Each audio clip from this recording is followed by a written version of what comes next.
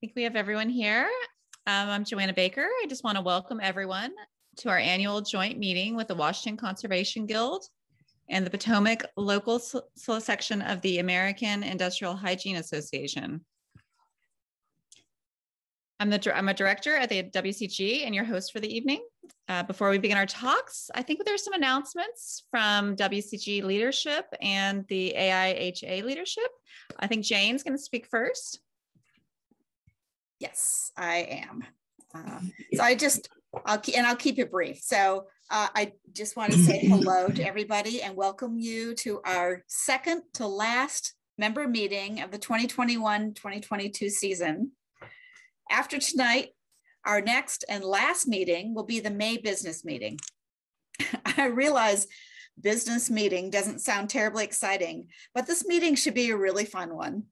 For one thing, it'll be in person at Dumbarton House on their outdoor terrace, and the house will be open until 6 if you want to tour inside. This will be our first in-person meeting since before COVID. We'll have wine, we'll have food, and the board is planning a really spectacular raffle. So I hope you'll all really make an effort to turn out for this. You'll start seeing some of the raffle items being sort of shown off on our social media in another week or so. But most importantly, we will also be announcing at this meeting the results of the election of our next board. So the online ballot was sent out 2 days ago.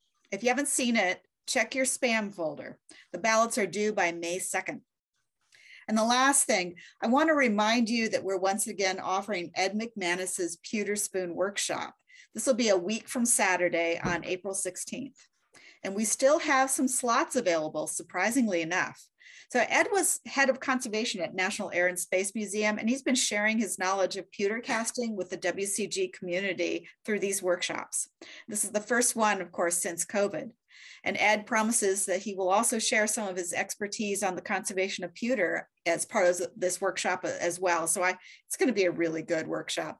It's outdoors and lunch is being provided as part of the afternoon. So check our website for details and also so that you can register. Okay, now I'm going to turn this over to David Hicks, who has some words on behalf of AIHA. Thank you, Jane. I appreciate it. I want to just say, how excited we are to have this joint meeting with WCG and our Potomac local section. We've worked together a lot in the past, worked on the safety and cultural heritage events that we've had in the fall with our friends at the Smithsonian, and looking forward to the next time we're able to do that. And also through our collaboration, we've started, it was through the efforts of many of you and leadership of Kathy Makos, our working group, the Museum and Cultural Heritage Industry Working Group within AIHA. So if you're a part of that, I'm pleased to hear it. If you want to be part of that, then please join. You're more than welcome. You don't have to be a member of AIHA to be a part of it. So for our next meeting for the Potomac local section, we'll be meeting on May the 17th. That'll be our next technical session, and we'll be meeting virtually. So looking forward to that. We'll have announcements going out soon about that meeting. And in closing, I just want to thank Haddon and Jeff for being here and being our technical speakers tonight. So thank you, Haddon. Thank you, Jeff. Thank you to everybody that's here, taking up a bit of your time to participate with us. So with that, back to Joanna. Great. Thank you so much. I just want to give a couple of reminders. As a reminder, tonight's talks are being recorded and they'll be available on our website in the future. Please use the chat feature to put your questions for the speakers, and I'll make sure we get to them. We're probably going to do that at the end. We have enabled live captioning also for your use. Tonight's talk is titled, "The Benefits of Networking Between Regional Conservation Groups and Industrial Hygiene Local Sections." Our speakers are Haddon Dine and Jeff Sotek. Haddon Dine is an assistant objects conservator at the Art Institute of Chicago. She has an MS in Arts Conservation from the Winter University of Delaware program in Art Conservation, and a BS in Chemistry from the University of Pittsburgh. Haddon has worked or interned at the Philadelphia Museum of Art, Adam Jenkins Conservation Services, LLC, the Lunder Conservation Center at the Smithsonian American Art Museum, Victoria and Albert Museum, and the Walters Museum. Prior to coming to Chicago, she was the Objects Conservator Fellow at the Strauss Center for Conservation and Technical Studies at the Harvard Art Museums. She's a member of the American Institute for Conservation, Health, and Safety Network. Jeff Sotek is a Senior Associate at Wood Environmental and Infrastructure Solutions. He is a licensed professional engineer, certified safety professional, and certified industrial hygienist. He graduated from WPI with a BS in civil engineering and has focused his consulting career on providing advice to clients on EHS consulting and engineering and environmental due diligence issues. He routinely provides EHS consulting services to manufacturers, colleges and universities, museums, attorneys, lenders, as well as government agencies. Mr. Sotek has also been a great speaker at numerous seminars, a guest speaker, I'm sorry, but I'm sure great as well, at numerous seminars and short courses for several associations and corporations. He is also an instructor for PDH Online and serves as vice chair for the AIHA Museum and Cultural Heritage Collections Working Group. Welcome, Haddon and Jeff. Thank you, Joanna.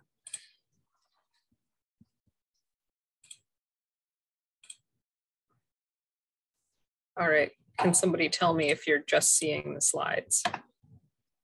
Perfect. Excellent, thank you.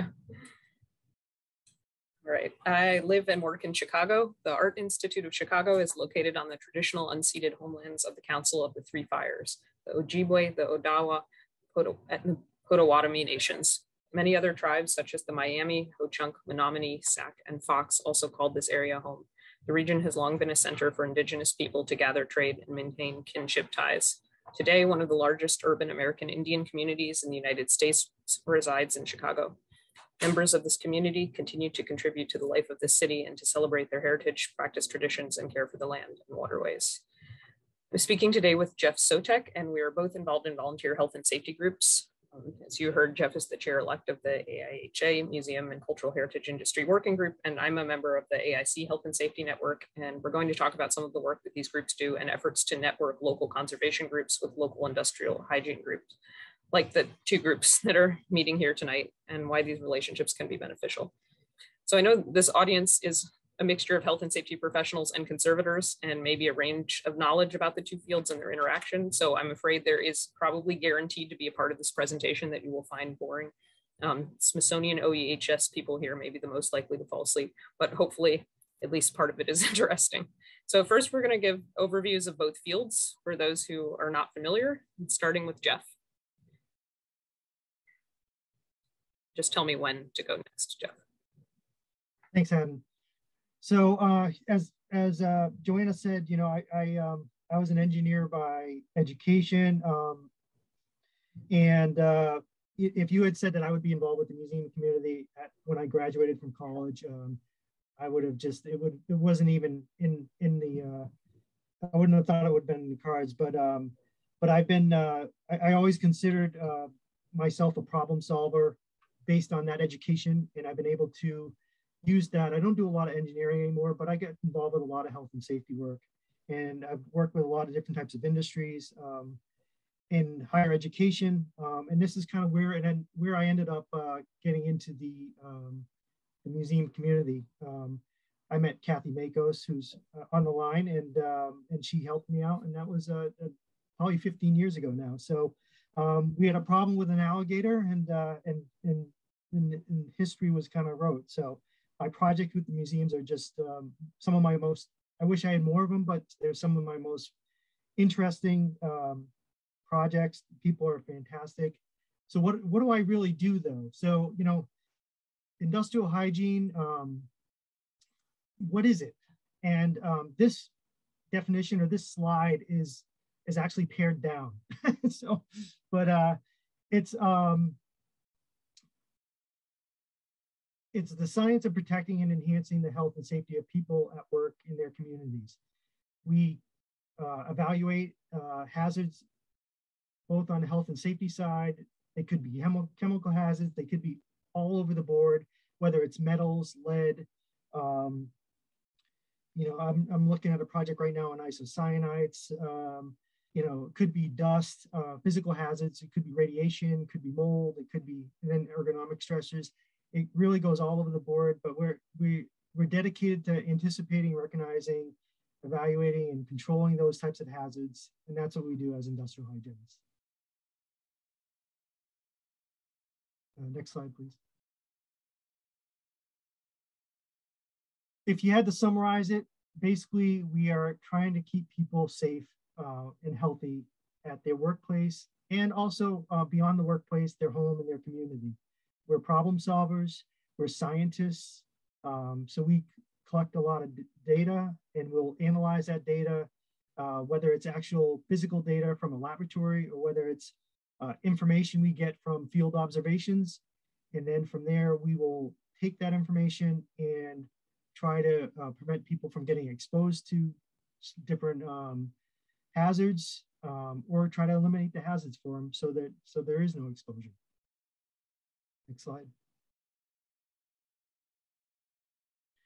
So some of the things that we get involved with specifically, and again, we apologize if this might be too basic for some people, and you know, might be but with that said, you know, we provide a lot of technical support, and depending on the size of your, either if you're in a conservation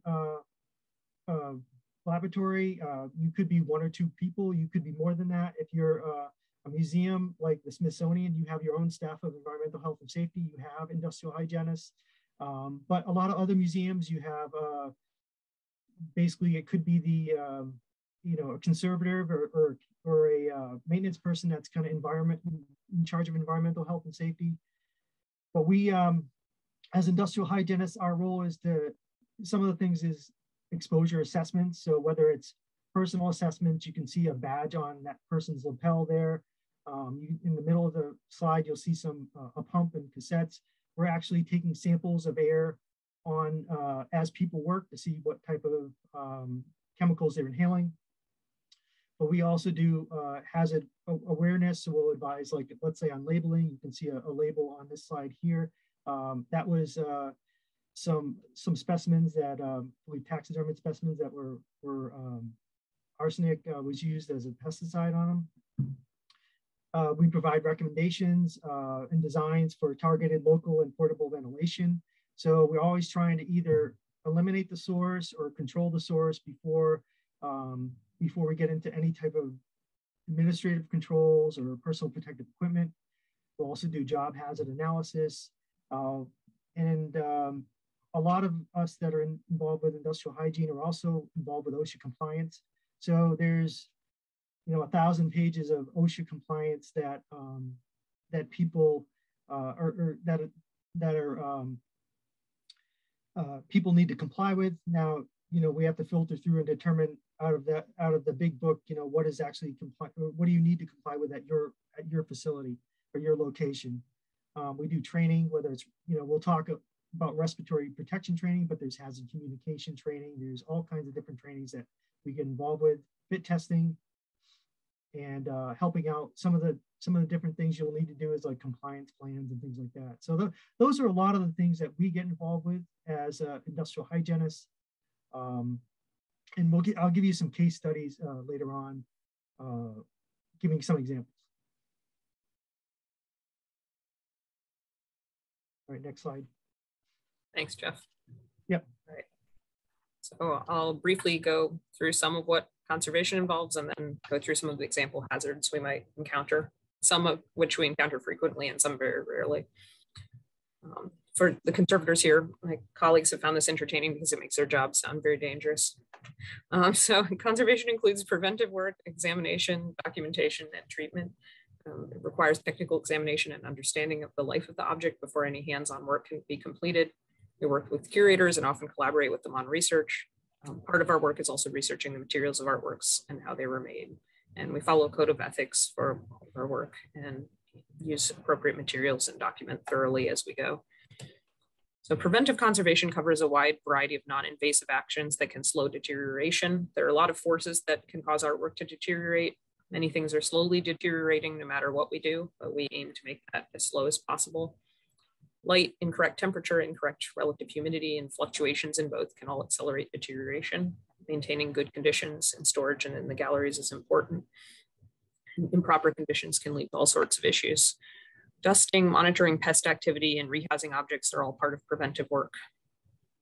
So in the lower right, you can see some corrosion that's formed inside an object. Treatment encompasses everything we do to an object. So cleaning, stabilization, repair, and filling losses are all treatment. We may treat objects for several reasons. It may be going on display. Sometimes it has become so unstable that it needs work or damage will continue and worsen. Sometimes you're cleaning an object, removing grime or old restorations. And these kinds of treatments might be very dramatic before and after, but other times we are stabilizing an object by doing something such as consolidating flaking paint. And in these cases, the object might not look very different when we're done. So the examples here are an ancient amphora on the left. There's a Meissen porcelain object. And then on the top is an object from the Johns Hopkins Archaeological Museum. And these just happen to be all ceramics, but conservators work on all kinds of materials. The conservators usually specialize in a distinct area or material, and these can include any of the areas listed here. So where I am at the Art Institute of Chicago, we have book, frames, objects, paintings, paper, photograph, textiles, and time-based media conservation labs, and we have conservation science.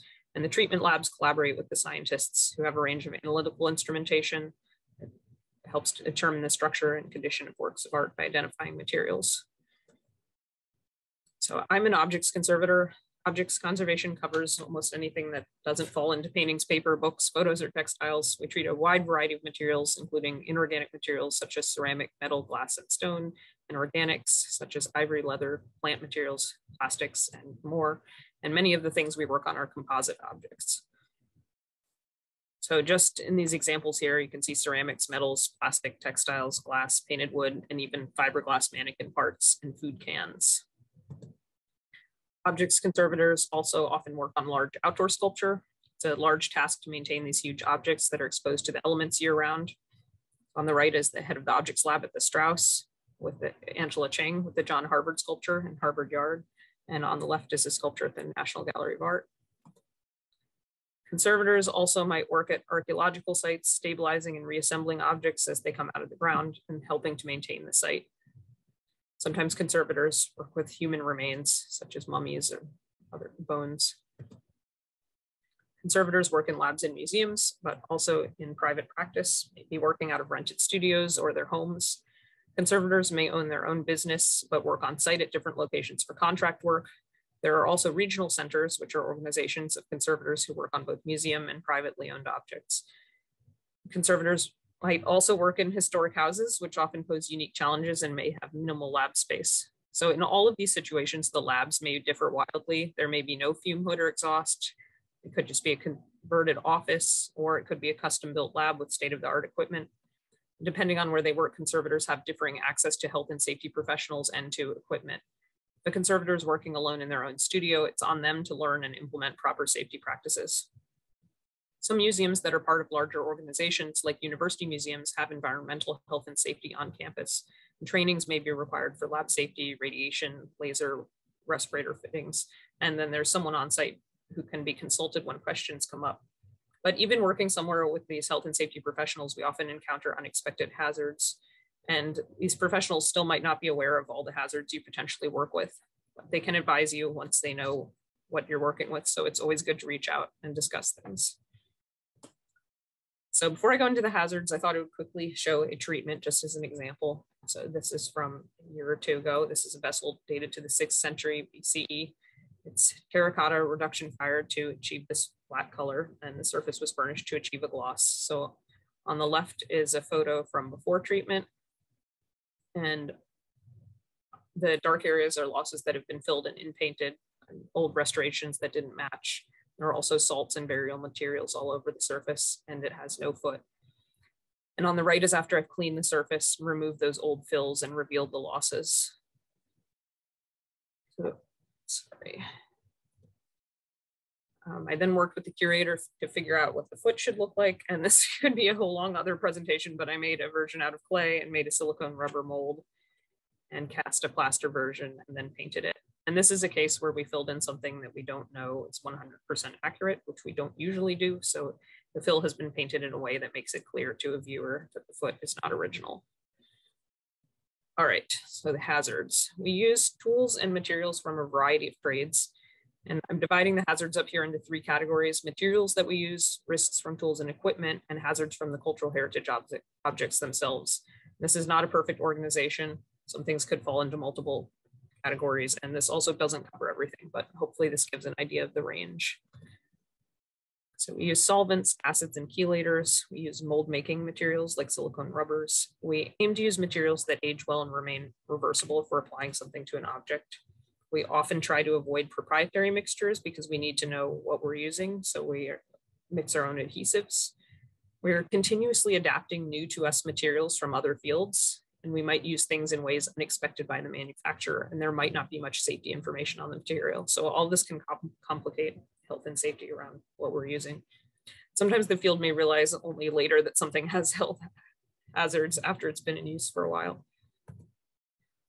We use paints, dry pigments, and dyes, a huge variety of adhesives, sometimes adding fumed silica or glass microballoons. We use putties, spackling materials, plaster. There are some chemicals we may use just for spot tests. Some things we use have hazardous fumes, and others are hazardous because they're fine particulates or heavy metals. We use a variety of solvents, both for cleaning and for mixing adhesives. And when we are working with solvents, we usually use local exhaust trunks if we have them, or fume hoods and or respirators, depending on the situation. Most often we are only using tiny amounts like the small bottles on the left here, so we can just use a trunk. But if it is a larger amount or something more hazardous, I would use a fume hood. And if it's something particularly dangerous or I'm working with something for an extended period of time, I have worn a respirator and worked in a fume hood at the same time. Conservators also work in spray booths sometimes or outside when they're spray applying coatings. In a private studio, a respirator might be the only option a conservator has, along with maybe opening a window. But we are usually using just small amounts of solvent. We are always trying to come up with safer and greener methods for everything we do, and we've come a long way, but there are some things we don't have new solutions for yet. Our hazardous waste may include any of the materials listed before, but also materials that have been contaminated by hazardous artworks, for example, swabs with traces of mercury or pesticides. And I'll get more into hazardous collection materials shortly. Just like with materials, we use tools and equipment from a variety of trades. We use artists' tools like brushes and clay tools. We use dental tools, scalpels, steamers, sometimes lasers. So we perform X-radiography on objects. On the left here is the setup at the Harvard Art Museums, a lead-lined room with a common X-ray tube. And sometimes conservators and conservation scientists use analytical instrumentation that uses X-rays, including X-ray fluorescence, spectrometry, and X-ray diffraction. So on the right here is an XRF instrument. We look at objects in ultraviolet light because certain materials fluoresce in UV light. This sometimes allows us to see old repairs, and we can also learn more about the materials of the object itself. So here's that same mummy mask again. And there's a comparison at the bottom to show how that orange-pink fluorescence is characteristic for matter. So we're seeing something that's really just barely visible in normal light. Conservators sometimes use lasers for cleaning. This only works on certain materials in certain cases, but if you have the right laser and work at the right settings, you can ablate a dark grime, crust, or corrosion layer off of a lighter surface. On the left here is a photo of the laser at the Strauss.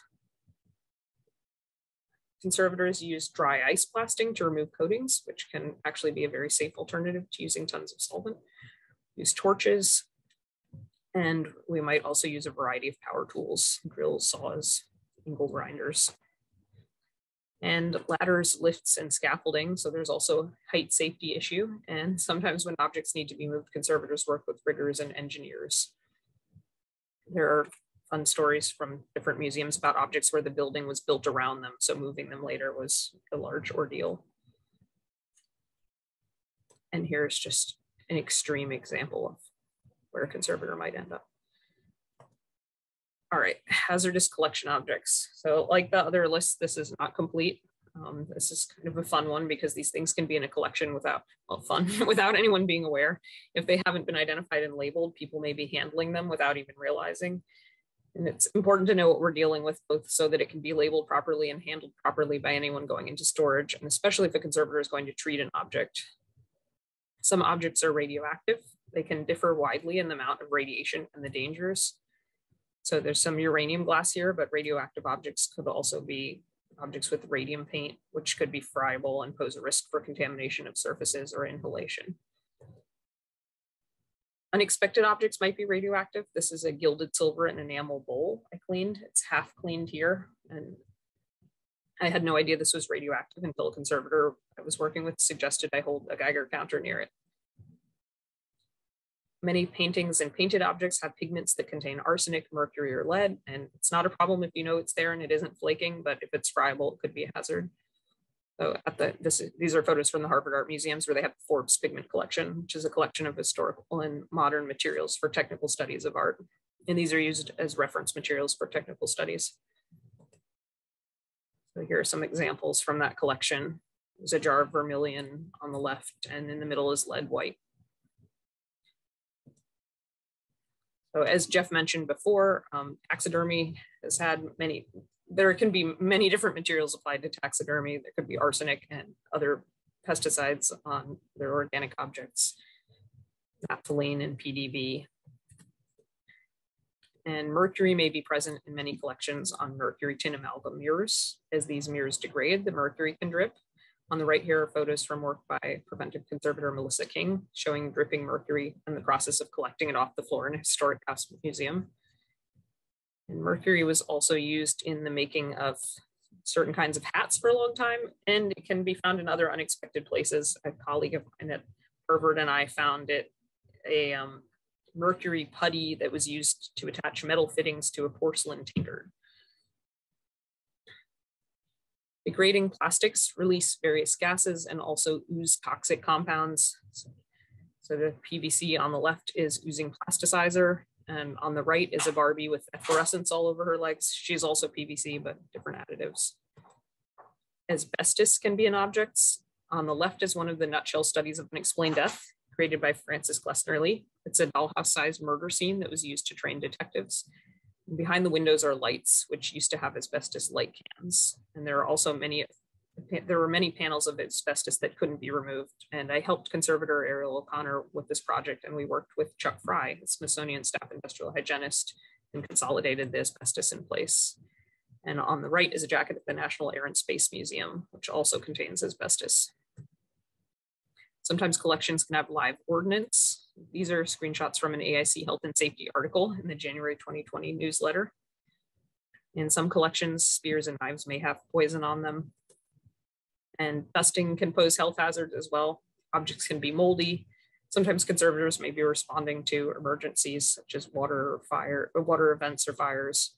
And sometimes collections have been infested with rodents, such as archives that are being acquired could pose a risk of hantavirus. So I don't know if that just made it sound like the job is very dangerous, but there is a lot of expertise in the field, and we do have an awareness and understanding of these risks. But there are places where there may not be, there are museums and cultural heritage organizations where there may not be an awareness of all the hazardous collections or access to scientists or health and safety professionals. And there are also always times when we're surprised by things. So it's constant learning and striving to be as safe as we can.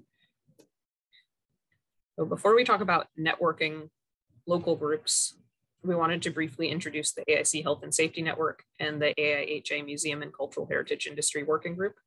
These two groups work closely together. The AIC Health and Safety Network works to increase knowledge of health and safety information, including hazards, control measures, and general health issues. We write articles, including a monthly column in the AIC newsletters, give presentations, and help make guides and other resources. And the group continually adds to the AIC Health and Safety Wiki, which is great. It's still being worked on. And we do all of this in collaboration with occupational and environmental health and safety professionals from the AIHA Museum Working Group. So the AIHA is the American Industrial Hygiene Association. So sort of think the AIC for OEHS professionals.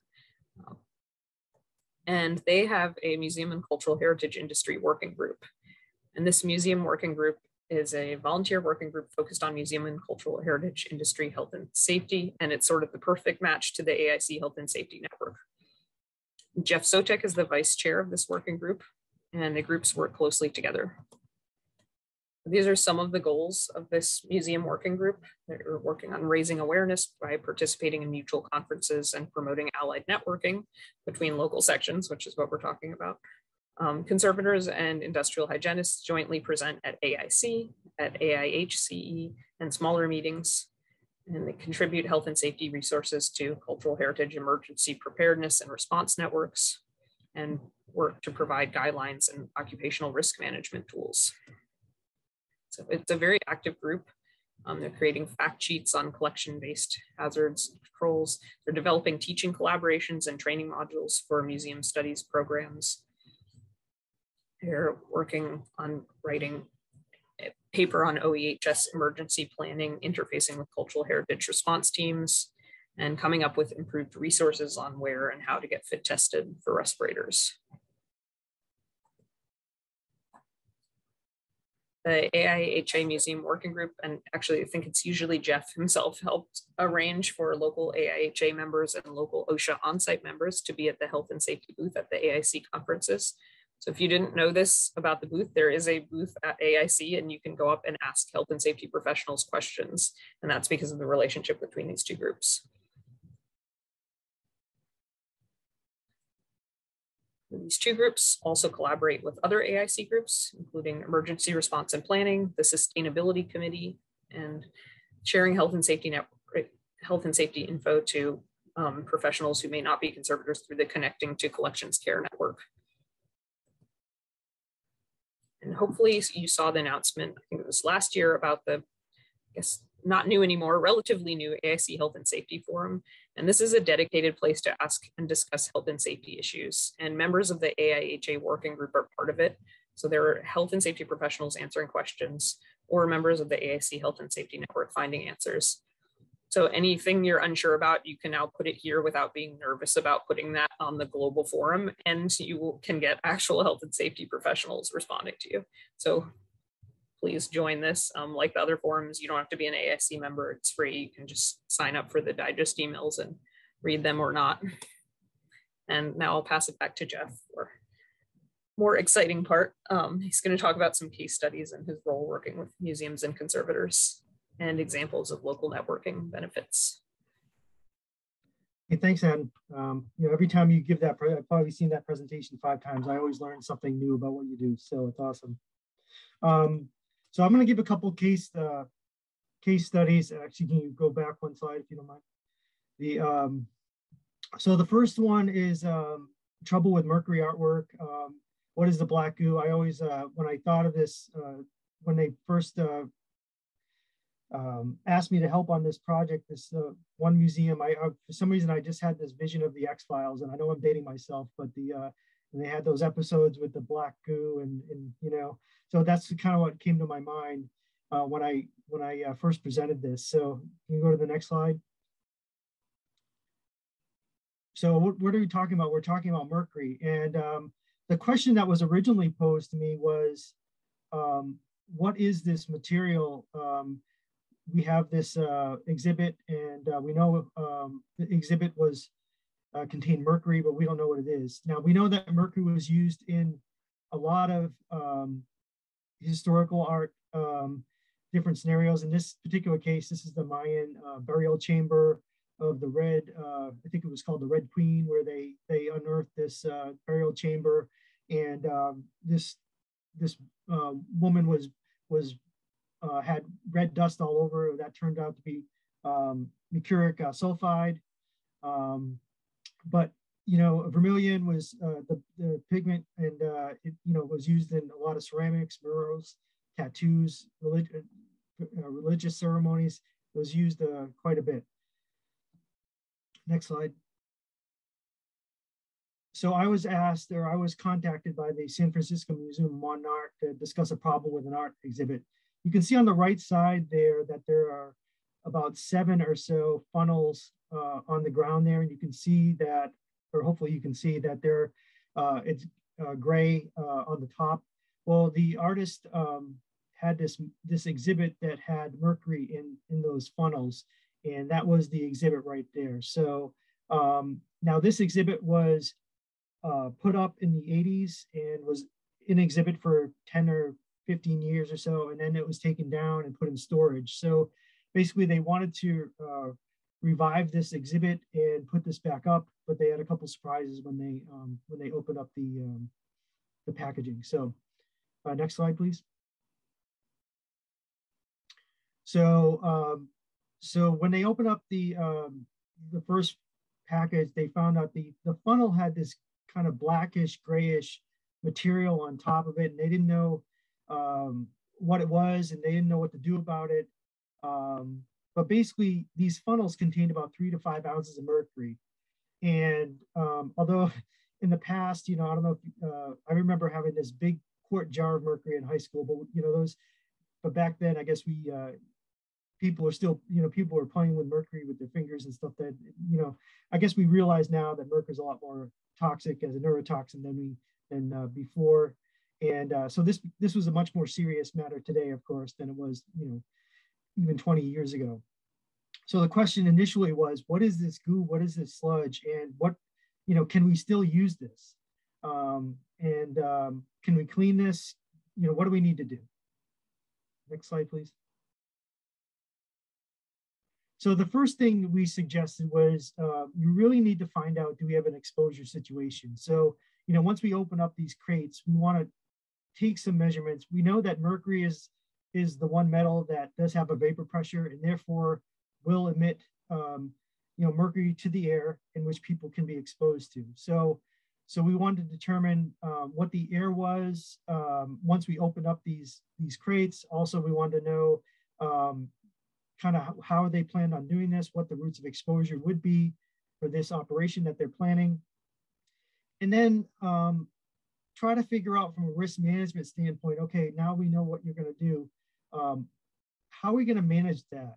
How can we do this safely? So, one of the first questions we were asking was, do you have any local exhaust? What type of personal protective equipment do you have on site? What type of training do you folks have? You have basic HAZCOM training. Do you have training specific to mercury? Do you have any spill control associated with mercury? In this particular case, we did find out that the museum already had, at least they had a fume hood that was available for use and in good operating condition. So they had at least some local exhaust as an option, which is not always the case. So this was at least some good news from the start of the project. Next slide, please. So we opened up the crate and and we did an examination as best we could. We used a meter, I think it was a Luminex meter to evaluate to determine if once we did open up the crate, were there any, trapped mercury in the air. And it appeared that the funnels were in good condition. It appeared that the packing was in good condition. So it didn't appear that there was any obvious mercury deposition on the materials. Didn't appear that there was any obviously any spillage or anything like that. Next slide, please. We did have a surprise though.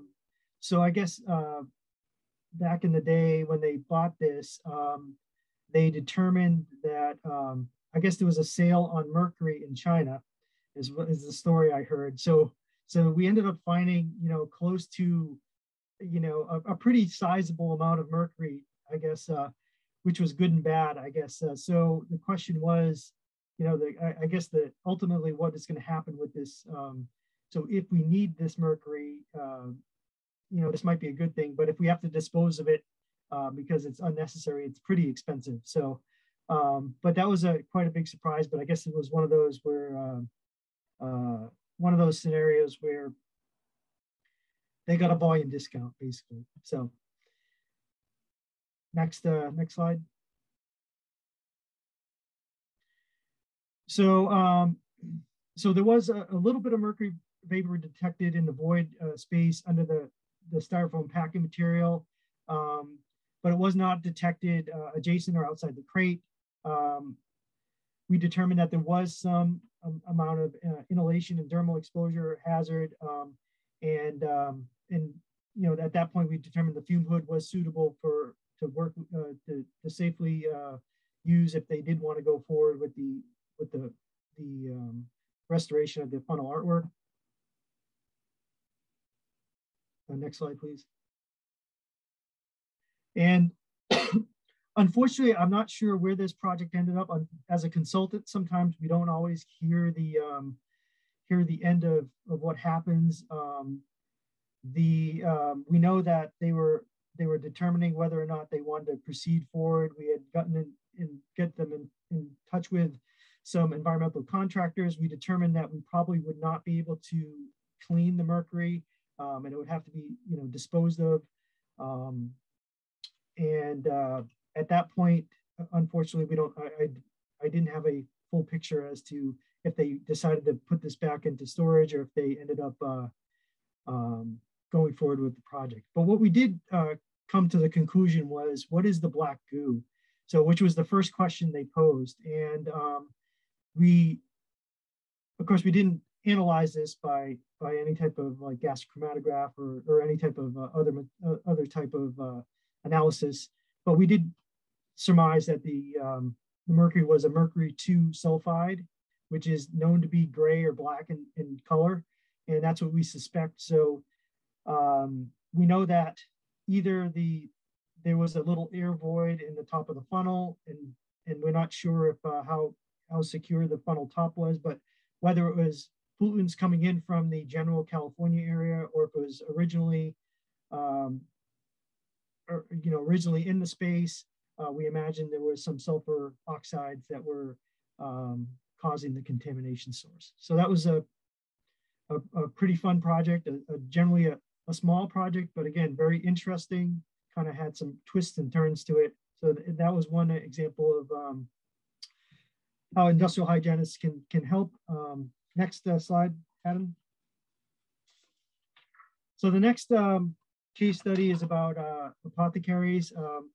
So I'm currently helping out a museum, and they have a collection of about hundreds to thousands of these small containers of different apothecary items, pharmaceutical items that were in dental items dating back, you know, from the turn of the 19th century to, you know, sometime more recent. But the interesting thing about this was, so we were approached to help them with a project to try to inventory, catalyze, and possibly dispose of unwanted material, and try to determine, you know, are these materials posing a threat to your customers, your museum base, as well as the workers that are involved in these areas. The next slide. So what's the issue with all these containers of different chemicals? Well, the issue is that, you know, some are non-hazardous, innocuous, but then others could contain hazards, and hazards are all over the board. They can be from flammables to poisons to pesticides to radiologicals, opioids, corrosives, other general toxics. So, you know, it's putting on your homes and Watson hats and trying to figure out what these hazards are. If anybody is interested, you know, there's a book called The Poison Squad by, I think Deborah Bauer, I think is the name, but it talks a lot about basically the formation of how the FDA got formed, and they talked anything before 1920. It was kind of the Wild West. You just don't know what's in these containers because there was no requirement for people to say what was in them. In fact, they did not want you to know what was in them. There was even a big discussion about whiskey because they were saying people were not putting whiskey in their whiskey because it was a lot cheaper. And they felt that if we had to label that with the appropriate, that would be a huge problem for them. So people fought a lot of the FDA requirements for a long time, and finally, I think it was the late 20s. A more robust FDA act was passed and gave the federal government the authority to really regulate foods and drugs. And it basically took some children being, really seriously injured by eating candy that was laced with like arsenic or something like that. So anyways, next slide. So these are some pictures from the apothecary. Some of the collections. Some of them, again, when you walk into this, you can see. You don't have to be an industrial hygienist to know that some of these things are going to have hazards. You can see in the middle slide there's some acids. I think it was hydrochloric acid. You can see ether on the right side. You can see ammonia on the left side. You can see ammonia on the right side. But then you can, as you start peeling back the onion per se, you can see that there's a lot more to what's in there. So elixir of iron and strychnine squib. So you can see a big jug there, and that was in the dental office. Not sure what they were using that. But you can see the upper one is one of my favorites because that was from a traveling doctor's bag. But you can see different medicines that contain strychnine as well as contain arsenic. And, just medicine was a lot different back then. Next slide, please. So what did we do in this particular project? So this one was somewhat similar, but we had a little bit more upfront involvement, which I think really helped out the museum. So we helped them with a grant preparation process. So they had identified a grant that they felt that would work for this for what they were trying to accomplish. They found a grant, and I helped them put together a scope of work as well as help them with the monetary end of it to determine, well, how much would it cost for you to provide us with some of these different services that we would like to do to keep to do this safely. And so I worked with them on the front end to get that going. And they ended up receiving a grant, and included in that grant, this was one of the museums that did not have a fume hood, but they were able to get a fume hood, small fume hood to help support this project. So we provided some, like I said, local ventilation recommendations. I provided them recommendations on the fume hood. We provided recommendations on PPE, and so personal protective equipment and respirators. That they would use during the inventorying process. We gave them advice on the program itself, the respiratory protection program, and we gave them training once we gave them advice on where to go for the medical clearance as well as fit testing. And then we provided the training and helped them with the inventory considerations and disposal consulting. So right now we're in the process of, they're going through this inventory, and everything is getting cataloged, and we're going through these questions and answers. With just these every time like a chemical would come up, determine do we have a hazard here? What can we do with this? Is this a problem?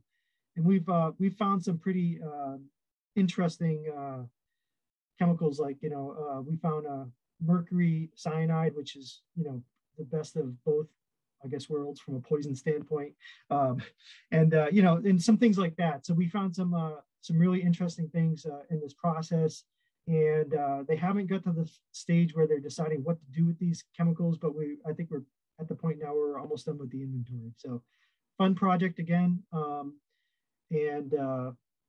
guess if you can go to the next slide, Haddon.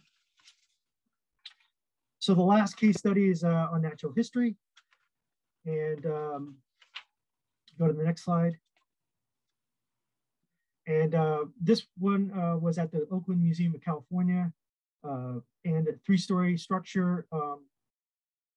pretty large building, 300,000 square feet, about another 100,000 square feet of non-exposure space. They had a warehouse that was, down the street, totally separate building, but it has rich collections of historic organic objects.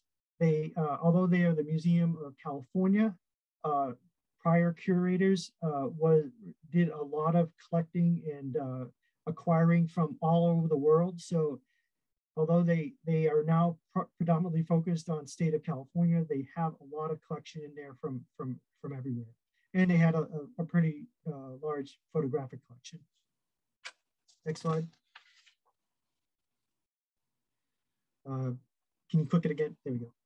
So skeletons in the closet. So this was actually taken from one of the first projects I did, but it's just to give you an example. So they had a lot of taxidermied specimens here, and we were trying to just ultimately figure out. Now, a lot of times right now we'll qualitatively determine whether something has arsenic or mercury, and there's different ways to do that, like whether you're taking a wipe sample or you're using an XRF or something like that. But this particular project, we ended up taking some samples of the dust and some wipe samples actually off and putting them for laboratory analysis. And you can see some of the levels are quite shocking. Like, the songbirds were at 240,000 parts per million. And that's just like, that's a really, really high number for arsenic. When you start talking about if arsenic is a hazardous waste, I believe the number is 5. So this is, so they really, some of these different types of specimens, they really peppered this stuff with the different pesticides.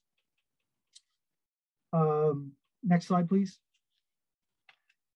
They also used the pesticides, and they had quite a collection of Native American and other types of historical objects, like baskets and bowls and things like that. But in particular, the baskets were sublime was used, a form of mercury chloride, mercury chloride, to preserve those. Next slide. So, so in this particular project, we had they had done some sampling and some different analysis on some of their collection, but they really needed someone to come in and kind of take a more, I guess, higher level look at where they were and what they needed to do, and where they need to focus their efforts on. So we did initial review of what was done to date, and we identified arsenic and mercury and some of the taxidermied specimens, and we knew that paradichlorobenzene, or PDB, which is commonly with mothballs and other volatile organics, were going to be associated with the taxidermied specimens. We knew they had used those, and we knew they had formaldehyde and alcohols associated with fluid preserved specimens. Next slide. But what they didn't have was any task-related employee exposure assessments. They knew employees were working with taxidermied specimens, but they didn't know, were they working on them with the correct amount of personal protective equipment? Did they need respiratory protection? They had local ventilation was limited in some areas, and maybe just area ventilation versus local in other areas. So they had a portable exhaust ventilation unit that had been serviced since a long time. Some employees were wearing respirators without medical clearance, training, or anything like that. There's a lot of programmatic unknowns. Next slide. And I would say, it sounds like it was. I'm not trying to get these guys in trouble or anything like that, but I think that they ultimately were they were suffering from the fact that they were run by Oakland at one point, and then they ended up being private or vice versa. And of course, there was a change of the guard, and now they're trying to regroup their programs in place, and that was part of what they were trying to accomplish here. So again, who's managing the EHS program? What about the training? who has internal knowledge of regulations. They had, okay, well, we haven't done anything in the last 5 years. What's going to happen to us if someone, you know, if we have a problem? So there's some fear of past act of not doing anything. They had some cohesiveness problems between internal departments, trying to figure out, you know, well, who's in charge of what, and, you know, those types of things. And then, of course, money. So trying to figure out, you know, how things can get paid for. Right, next slide. So what we ended up doing for this project was we did more exposure assessments, but particularly to job tasks. Okay, if someone is going to be cleaning a taxidermied specimen, you know, what type of PPE and respirator protection do they need? You know, those types of things. We advised them on labeling. You know, they had none of their collection storage areas labeled, so we provided them with some support there. We provided them recommendations on targeted and portable ventilation. We helped them with obtaining a new portable exhaust hood because the one that they had was so old that just unserviceable. We did more hazard assessments as to for different tasks. We kind of outlined, okay, these are the 10 tasks that, you know, the collection care group, you know, and conservators we're working on, and we didn't get too much in the facilities group, but and what type of PPE and what are the hazards associated with them. We also provided some OSHA compliance recommendations regarding plans and things like that. Provided respirator. In this case, we provided fit testing and respirator protection training. Next slide.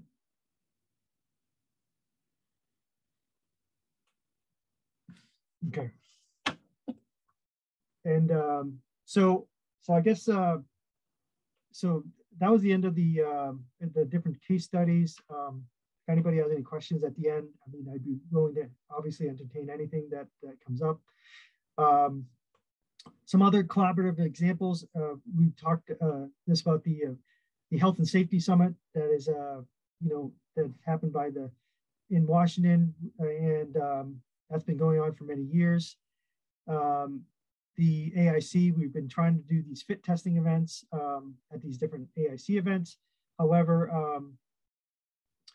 I think the last year we had, obviously with COVID, that's been tough, but we've been trying to get that organized. I think we're ready to go in Los Angeles, but I'm not 100% sure there. And we've been giving a lot of joint presentations at AIC and AIHCE, which is the technical national conference for the AIHA. So next slide. So here's just a slide associated with the you know, the Cultural and Safety and Cultural Heritage Summit. You can see the Smithsonian, AIHA, the local Washington Conservation Guild, the National Collections Program at the Smithsonian, and the SAAM, the Luder. So this is a great collaborative effort between these different organizations.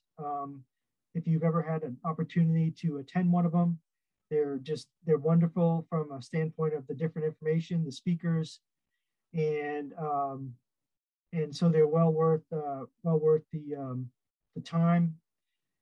So there's just some examples of some of the different speakers that are there. Next slide. So one of the things that we've been promoting is the respiratory protection. So lecture and fit testing session, and you can see a couple pictures from the past. With COVID, of course, this has been less, hasn't been as easily to do, but that's something that we're trying to basically offer going forward. And trying to get, you know, so I know this is a constant issue with conservators in particular, but we're again, we're just trying to support that. Next slide. So this is the current meeting, which is in Los Angeles. I don't know, oh, the date is May 16th. So we have I know we have a booth going there with OSHA on site will be there, as well as a member from the AIHA. So they'll be able to answer questions throughout the whole event. And like I said, I believe we're trying to get the fit testing available for 20 minutes intervals on Monday.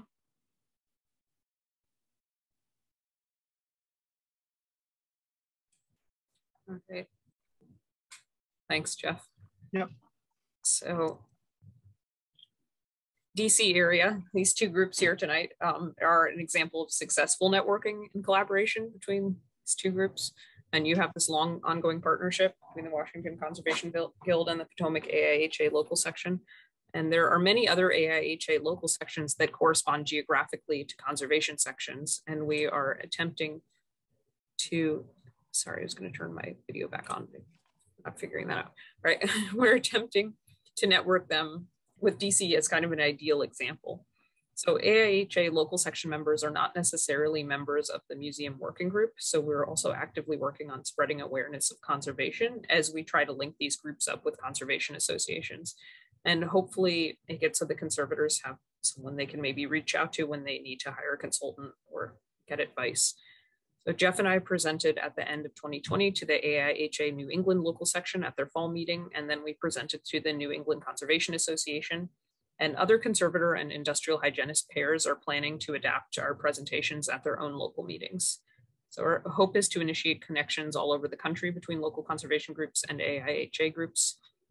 If you don't work somewhere with EHS colleagues, you might rely on the Health and Safety Network for advice, or you might need to call a professional for a consultation sometimes. And if you're working for a small business, small museum, or have your own business, it might be helpful to have connections. And we're hoping that this can lead to relationships like here in DC, where there could maybe be respirator fit test events, maybe joint presentations and collaborations. And there are some areas that are already well on the way to this, like the relationship between CIRCA and Southeast Regional Conservation Association and the corresponding AIHA group. And as a final point, we wanted to tell everybody about the OSHA on-site consultation program. So this is a program for small businesses that has already been in place for many years, but the recent development is that there's a pilot program launching for small museums, historic houses, any small cultural heritage organizations. So staff who understand the risks associated with the hazards posed by cultural heritage will come to your facility, provide confidential workplace safety and health assistance at no cost. And they can help you identify potential safety and health issues that may arise within your workplace and develop strategies. And they can also assist you in recognizing underlying factors which may have led to these hazards. So this is separate from state and federal OSHA enforcement. The consultants don't issue citations or penalties. However, if you request consultation services, you are agreeing to correct serious hazards within agreed upon timeframes. So basically, if you agree that you'll fix anything major that they find, they'll come and do an assessment of your workplace for free without getting you in trouble. And you can then have a list of things to work on. And I believe, Jeff, correct me if I'm wrong, but I think you can also call them in for specific areas or issues that you may need help with. So it doesn't have to be a full entire workplace assessment. And this image here is just a, oh, go ahead, Jeff. I was going to say that's correct, Haddon. Okay, thanks. The image here is just of the generic on-site consultation information, but there are more specific flyers about the museum program going out soon that maybe are already out in some states that are in the pilot program. Yeah, we have seven states that are in the pilot program. So, I just heard from recently that that we're starting to get some traction with definitely some interest with museum and conservator groups coming back to us with asking for support. So that's so it seems to be we seem to be getting some traction. And last, we were just going to say, talk to Jeff if you're interested in joining the AIHA Museum Working Group, and the Health and Safety Network. I believe recently posted that they currently have some open positions as well. And of course, there are other ways to get involved without formally joining either group. So thank you for listening. And I guess we'll take questions now. I can figure out how to get my video back on. You'd think I know how to use Zoom at this point. That's okay. We can still ask you questions. So is the best way to get, if you're in need, if your organization feels like you're in need of an industrial hygienist, is the best way to go to the OSHA site, or where would you suggest someone start first? If you say you're at a museum and you feel like you have an issue, you feel like you have an institutional issue. Is the OSHA site the best place? Is the working group the best site? Where would you go first? Well, I mean, that's a good question. There's, I guess, if you have potentially an issue like for small businesses, you can go through the OSHA on-site consultation program, and that, and in every region, there is a connection, that you can call and then set that, get that set up, and they'd be happy to come out and take a look at your issue. If you don't want to go through the on-site program and you want to go through like a private consulting firm or something like that, then I may be, I guess it's a little tougher to find people that way, but you could go through the AIC or the AIHA, and ask for any consultant that is in a particular location. I would probably go through a referral process maybe, and any consultant that I'm sure they'd be happy to help out. That's what we do for a living. So, but I guess that would be the two avenues that I would go through. So if you did not go through like OSHA, I understand that, the process going through them, how you have to agree to fix anything that's wrong. Is your consultation with like a private IH consultant confidential, or do you have to report major issues to different authorities like OSHA or EPA? No, I mean, that is the one difference when you hire a private consulting firm, is that we work for you. So we don't consult. We might give you advice that you don't like, but we don't have any reporting obligation to OSHA or to anyone else. So when someone hires a private consultant, is the typical scope larger, or have you gone in to work on small issues as well? It just depends on what your issue is. I mean, we could work on projects from projects that are like, a total of $500, which could be a small training for someone, to, tens of thousands of dollars, or even hundreds of thousands of dollars if you're dealing with, redesigns of entire HVAC systems for entire buildings or whatever. So it all depends on what you need. But a lot of the projects that I've been dealing with museums are in the, I would say $1,000 to $10,000 range, just depending on what they need. Great, thank you. Just one like nitpicky question about one of your projects. When is it possible to retain the historically labeled containers in the apothecary collections if they contained hazardous substances, or do they have to be discarded as well? You don't. There's no. The only regulation that I'm aware of is if you have containers that are acutely hazardous waste, in which case there are specific requirements, and they where you would have to triple rinse the container if you want to keep it. Other than that, obviously if you want to keep the container,